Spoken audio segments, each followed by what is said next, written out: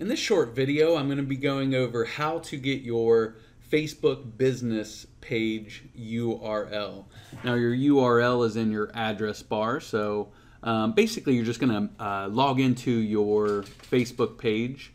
and then what you'll do is most of the time they're going to be over here in your shortcuts, and if you click on your business page, it will take you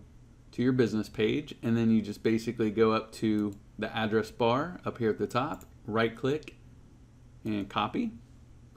The next way that you can find it is up in the upper right hand corner there's a little triangle, and if you click on it, creates a little drop down, and then it may say your pages, so you can click on that right there and it'll go to the same area that it did over here. Or you could also go to manage page and click on manage page, and then it'll take you to another section that have all your different business pages,